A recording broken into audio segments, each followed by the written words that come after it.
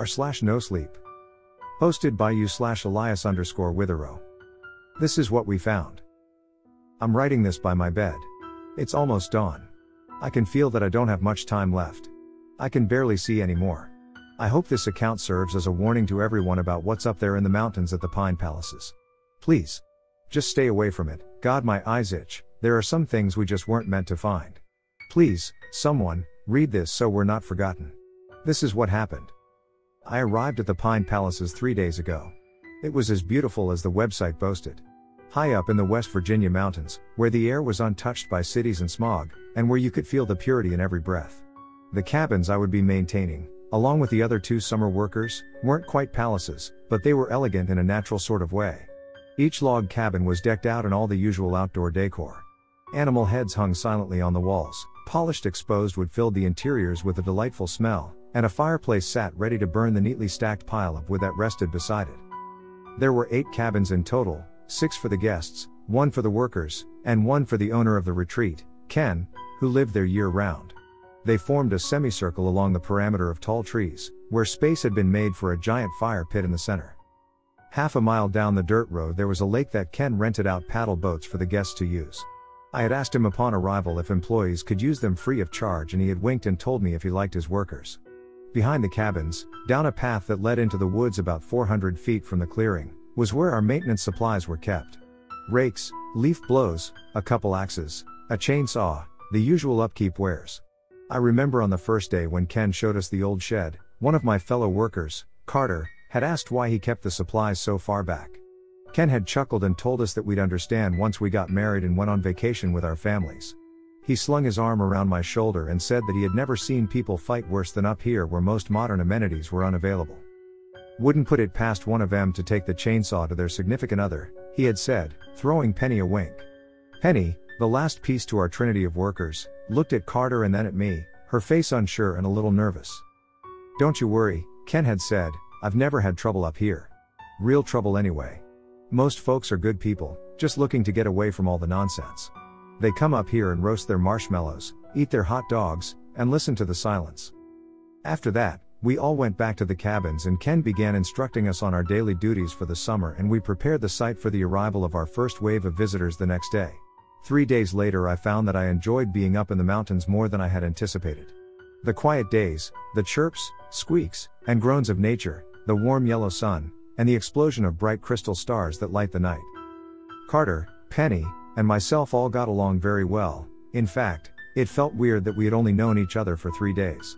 We were all outgoing, inspired, and we all wanted something a little different to fill our time between semesters. We wanted to go back to college in the fall and have unique experiences and adventures to tell out friends. And then there was Ken. Ken had been running this place for 28 years. His dad built it, and when he passed away, Ken took over. He was proud of it, you could tell by the way he worked, the way he moved, and the way he talked to the guests. He was about 60 but had the mentality of a man in his young 20s. He was energetic, kind, and made everyone feel welcome. He insisted all the visitors call him Grandpa Ken, and if anyone wanted, at sundown he'd tell stories about the history of the mountains and land around us. It was charming, and I found myself looking forward to that time of the day. That was all before I found that fucking well. I pulled the paddle boat behind Ken's cabin and wiped the sweat off my face with a dirty hand. That's the last of them, I said to Carter. Everyone is in for the day. Penny should be done stacking the wood for tonight's fire. Do you want to see if she wants to go for a swim? Carter, a tall and thin, sporting glasses and blonde hair that he was always pushing away from his lenses, nodded. Yeah, that sounds good. I feel like I'm going to melt. It's hot as hay fever today, isn't it? I snorted, got that right. You go check out with Ken, let him know we're finished for the day, make sure he doesn't need anything. I'll go help Penny put the tools away. Okay. I brushed my hands on my jeans and walked around to the front of the cabin. A couple of guests were sitting on their porches, enjoying the shade and starting to wind down for the evening. I spotted Penny by the fire pit, stacking the last few pieces of wood. All done? I asked. She looked up at me. Yeah, that should do it. I hope that's enough. Penny was a cute girl. Nothing to write home about, but her charm came not from her looks, but from the adorable way she always worried she was going to get into trouble. I smiled back. It's fine. You really think Ken has the capacity to yell at you even if it's not? She shrugged. I just want it to be right. It is. Now do you want to go swimming with Carter and I? He's letting Ken know right now. She lit up. Oh, that sounds fantastic. Can you put the axe back in the shed while I go suit up? Sure thing, I said, bending and picking it up. Thanks, I'll meet you back here, she said and scampered off to our cabin to change. I slung the axe over my shoulder and made my way to the path that led into the woods, nodding my hellos to the guests I passed. The woods were quiet today, a low hum of wildlife getting lost in the gentle sway of trees that danced back and forth in the sunlight. My boots kicked up dry dirt as I walked, and I wondered when the last time it had rained. As I was about to round the final bend to the shed, something caught my eye. About 30 or 40 steps to my left, off the path, I spotted something coming out of the ground. Curiosity took over and I began to make my way towards it. I wondered why I hadn't noticed it in my previous trips back here, but I had been more concentrated on sticking to the path and not getting myself lost. As I walked closer, I saw that it was a well, its stone sides rising up out of the ground in the center of a big clearing. I broke through the tree line and stopped dead in my tracks. A heaviness came over me. A thick unease bubbled in my stomach.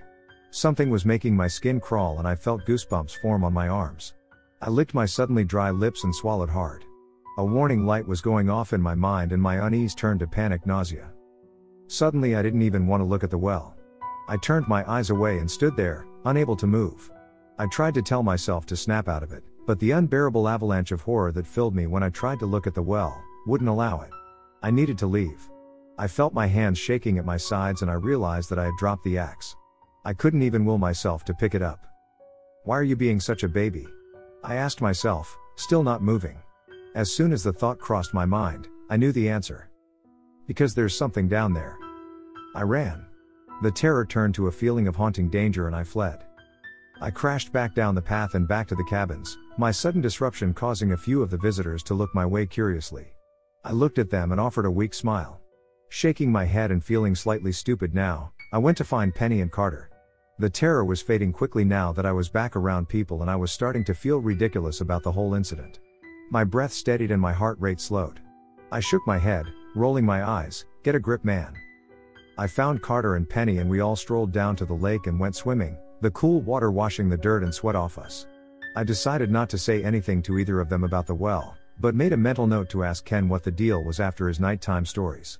Sleep tight, folks, and thanks for listening, Ken said as the guests offered him a genuine round of applause.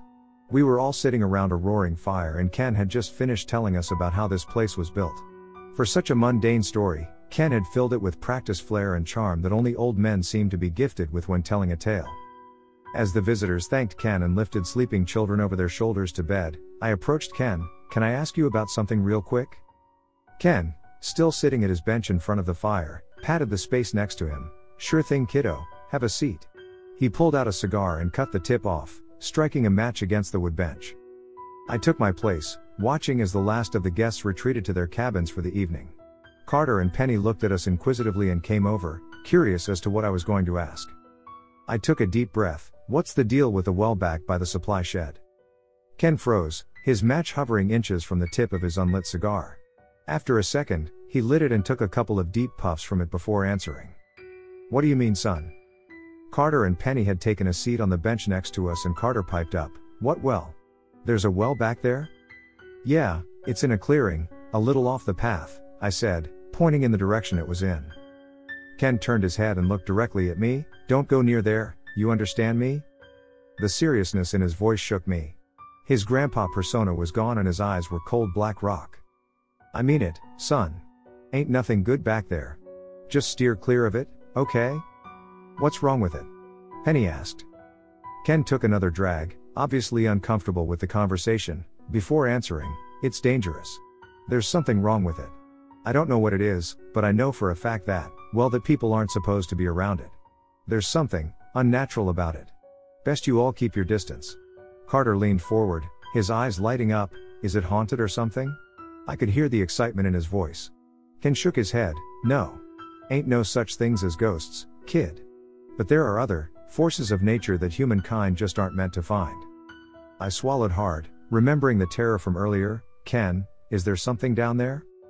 Ken was silent for a moment, the crack of the fire popping sparks around us. Then he whispered, yes. What is it? Carter pressed.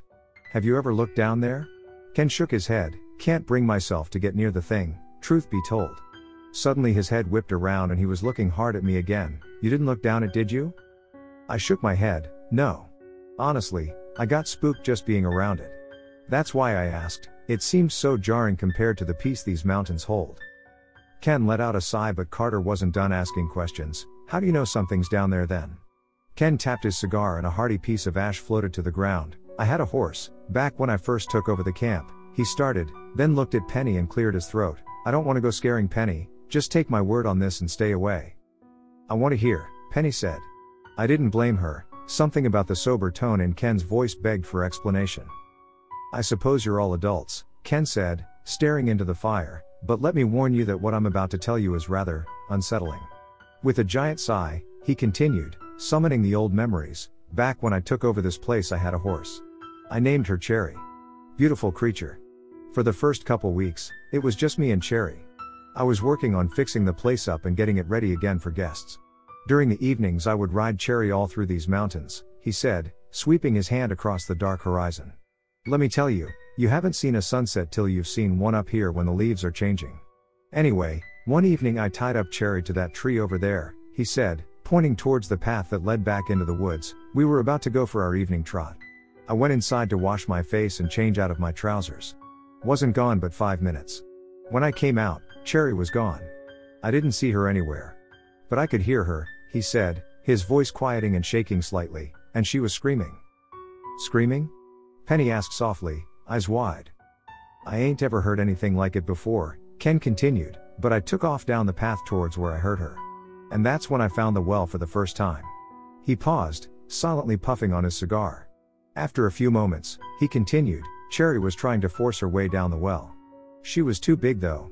She was stuck, her rump sticking up in the air, her head down the hole. And let me tell you, she was going mad. Her hind legs were kicking and scraping against the stone walls of the well, trying her hardest to push the rest of her body inside. She was thrashing and wriggling about, all the while screaming down into that hole. His voice started shaking again, but there was nothing I could do for her. I was too afraid. Something was keeping me from getting close to that well. I could feel the hairs on the back of my neck rising. Pretty sure I wet my trousers at some point as I stood there watching. Oh, I was frightened, he said softly. What happened then? Carter said quietly. Ken looked around at all three of us, then said, she eventually squeezed down into the blackness. Took her the better part of an hour to do it. She wriggled and kicked till she scraped off her skin and she fit. I ain't seen so much blood before in my life. How she was still alive, I don't know. But I stood there and watched, paralyzed, as she grated herself against the stone till eventually, she slipped down inside and immediately she stopped screaming. We were all quiet as he finished. Ken idly flicked more ash from his cigar and stared at the ground. The unbelievable events he had just shared with us chilled me. I remembered the feeling of being close to the well. I shivered. It's getting late, Ken eventually said, standing and tossing his cigar into the fire. Why don't you kids get some sleep, huh? Going to be hot tomorrow. I think a lot of the guests are going to want to use the paddle boats. We all stood up and wished him a good night, all of us somber and a little rattled. Except for Carter. His eyes buzzed with light. We retired to our cabin and began preparing for bed. Penny slept in her own room and after brushing her teeth and washing her face, she bid us good night. Before she closed her door, I asked, "You okay, Pen? You're not freaked out?" She gave me an uneasy smile. I'm not sure if I believe everything he said, but it was a pretty creepy story nonetheless. I'll be okay, thanks though. And with that she shut her door. I went to the room Carter and I shared and stripped down to my boxers and laid down on my bed. Carter followed and turned the lights off. We were silent for a while and then I heard him sit up. "Dude, let's go check it out." I sat up as well, slightly alarmed. "What? No way, man, you heard Ken. We should stay away from it." "Oh come on," he pleaded, "it'll be spooky. You know how great it'll be to tell Penny in the morning that we went and looked down the well?" I snorted. "Carter, you didn't see it. You weren't there. It creeped me out. No way I'm going back at night. Now just lay down and go to sleep. Please. Just drop it." After a moment I heard him sigh and lay back down. Relieved I closed my eyes and stared at the ceiling. Sleep did not come quickly. I don't know what time it was when my eyes snapped open, but something was wrong. I jerked into a sitting position and let my tired eyes adjust. Carter was gone. Shit, you idiot, what the hell, I said, standing and grabbing my clothes. I didn't take Carter as an adventurous person. Never mind a brave one. What was he thinking? If he was where I thought he was, then I needed to tell Ken immediately. I had been by the well, I knew the story held truth, and I knew that there was something dangerous about it. I thought about waking Penny, but decided against it. I stomped into my boots and flung the door open. The night was calm, a fat white moon dripping its vanilla rays down to meet me. The camp was still and sleep coated the air. I marched down the stairs and turned towards Ken's cabin when something caught my eyes towards the tree line. Carter was walking towards me. He spotted me and gave me a sly smile. Well, change your mind? The big fire in the middle of the camp from earlier was almost out, but there was just enough flame that I could make out his features as he approached me. What hell are you doing? I asked, my voice a harsh whisper. Sorry man, he said, putting his hands in his pockets and shrugging. I just had to see it for myself. Took me forever to find it. I paused, cautious. You saw the well? He nodded, the smile still on his face. I licked my lips, and? He slapped me on my shoulder. Ken's full of crap, I'm afraid. It's just a stupid well. There's nothing down there, man. I released a breath I didn't know I had been holding in. Wait, really? You actually went and looked down inside? He chuckled and rubbed his eyes. Yep, no ghosts or monsters, I'm afraid. Just Ken jerking us around. It was a good story, I'll give him that. I shook my head. Well, I guess I'm just a big baby then. Let's tell Penny in the morning. I think she was a little freaked out. He laughed. All right. I'm totally busting on Ken too for trying to freak us out. Come on, let's go to bed. As we turned back towards our cabin, the dying fire splashed the last of its light on Carter's face, and I noticed that his eyes were incredibly bloodshot. He rubbed them again and we went back inside and slept till morning. The next day was blistering hot. As predicted, most of the guests wanted to take the paddle boats out onto the lake. Ken, back to his grandpa routine, helped the three of us make sure they were accommodated and happy. He asked if we would take shifts staying down by the water and keep an eye on things.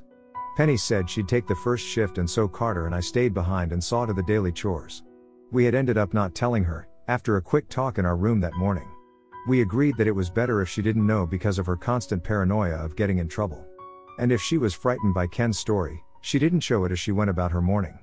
Carter was cheerful despite the heat and helped me prepare the wood for the evening's fire. His eyes were still terribly bloodshot, and when I asked him about it, he shrugged it off. Probably caught me a case of double pink eye. Just my luck. They itch like crazy. You think Ken has something for them? Eye drops maybe? He might. It looks bad, man, I said, dragging another log over to the chopping block. He scrubbed at them. Let's finish this first, shall we? Today was cleaning day, and after we finished the wood, Carter went to relieve Penny. He ended up not speaking to Ken about his eyes, despite my protests. He said maybe a swim would clear them up, and I told him to not touch anyone if he was going to keep itching them. About a half hour after Carter left, Penny came strolling up the hill looking hot. She wiped sweat from her forehead. You would never know that I was in the water 10 minutes ago. It is stifling today, isn't it? I nodded. Yeah, I'm looking forward to my shift at the lake. Did you see Carter? Yeah, what's wrong with his eyes? He thinks it's pink eye. She shivered. Gross. Poor guy. She scanned the campsite. So what do we have left? We're cleaning the cabins today, right? Midweek scrub for the guests? I stretched my arms over my head. Yeah, sounds fun, doesn't it? Ken told me this morning we don't have to go overboard. The deep clean is on Sunday in between arrivals.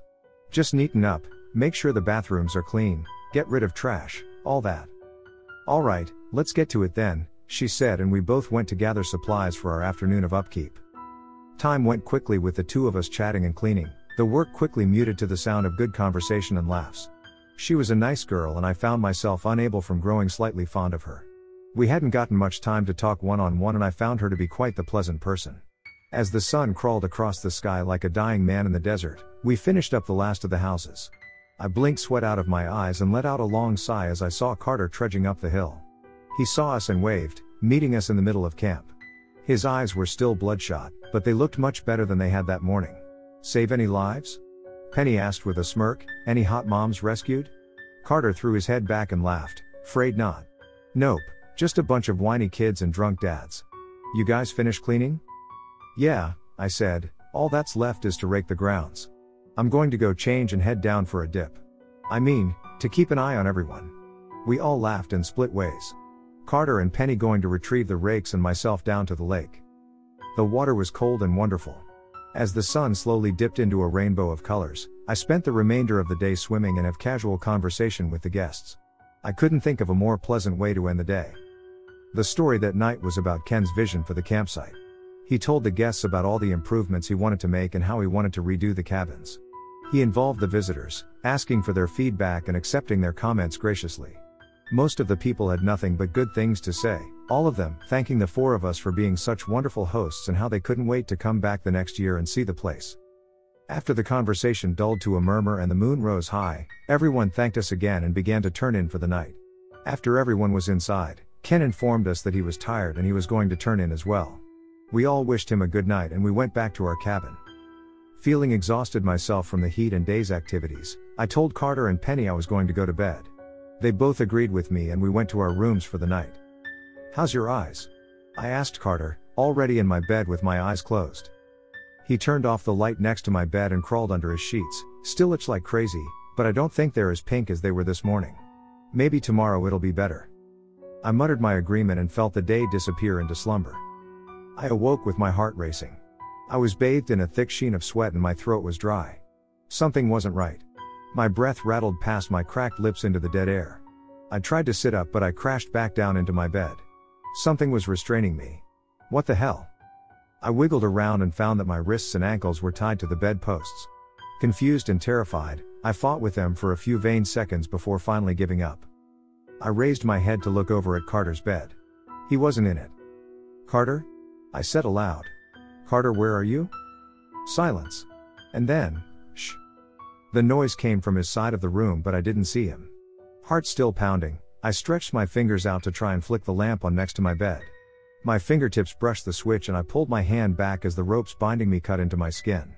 "Carter, what the hell is going on? Where are you?" I said, my voice cracking in panic. Silence. Then, again, shh. I didn't know if he was playing some kind of joke on me and I didn't want to start screaming and wake all the guests if that was the case, so I stretched my hand out again, fighting the pain that was burning into my wrists from the rope. "Just a little bit, there." I turned the lamp on and yellow light pushed the shadows back.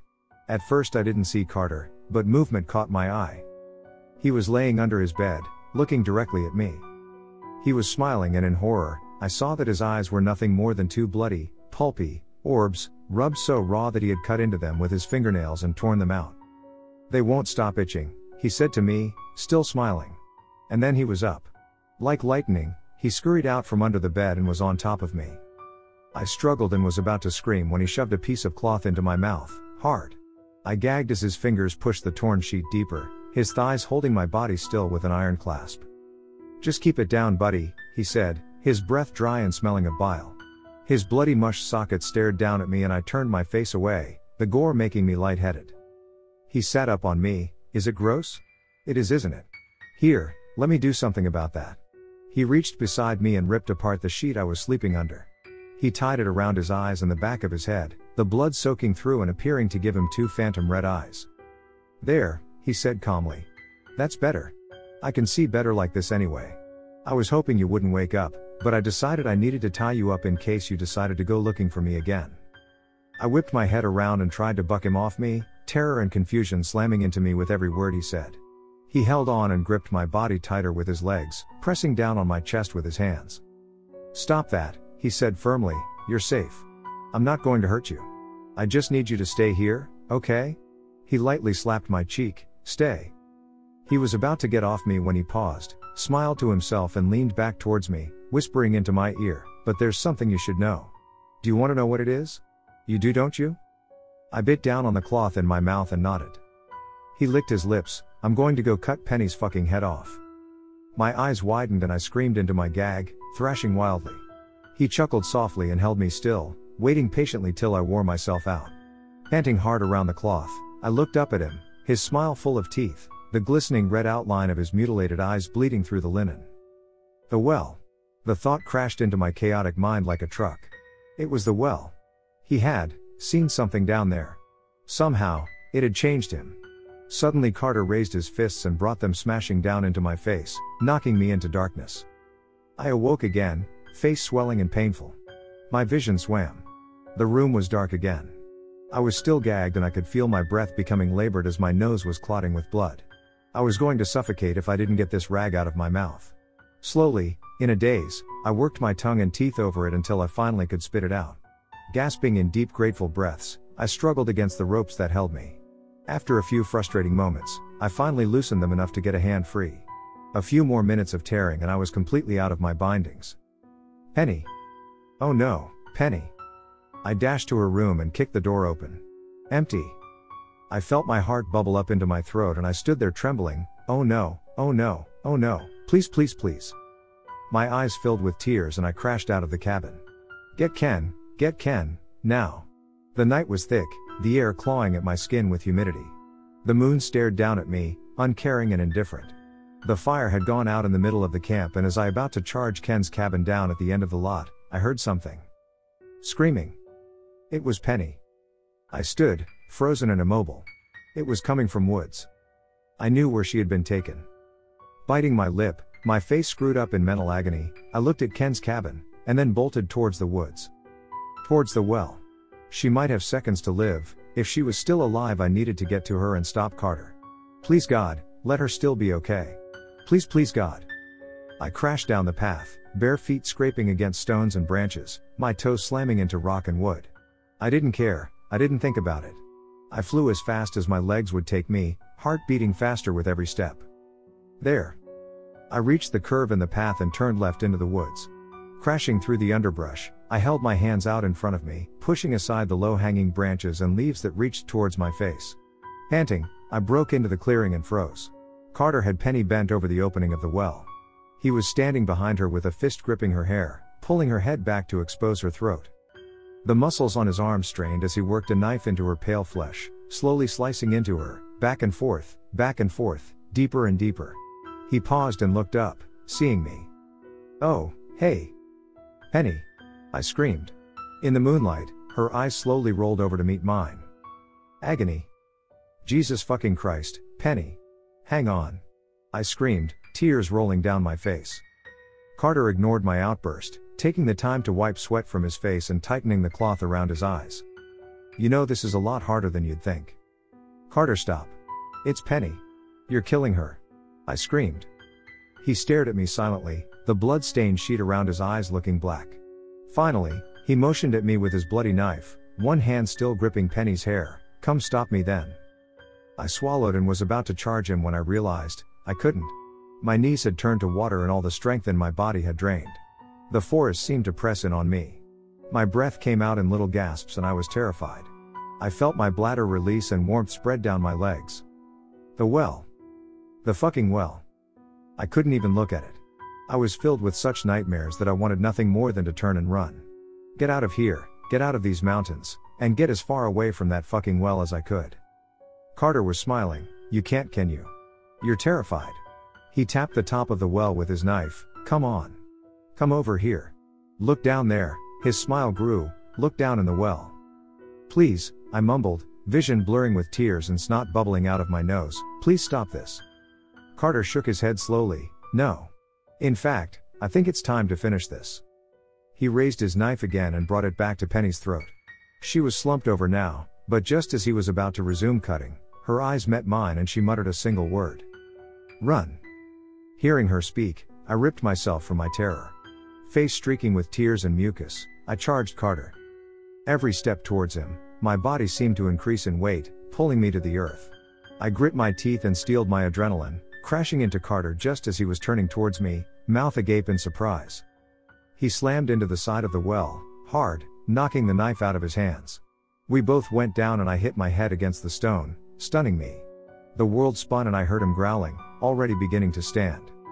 You don't know what you're doing, you fucking idiot, he snarled, grabbing me by the hair and slamming my face into the ground. I bit my tongue and howled in pain, feeling blood fill my mouth. Dizzy, I rolled onto my back and stared up at him. He stepped on my chest and leaned down, his voice raw, you can't stop this. He quickly jumped back and grabbed Penny, pulling her up and across his shoulders. He hoisted them both up onto the lip of the well and silently, they tumbled down into the darkness. They were gone. No. I screamed, my voice splintering. I scrambled up, sobbing, pleading, and gripped the sides of the well. I looked down into the blackness. I looked down into the well. My eyes went wide and the world stopped. Oh no, I whispered.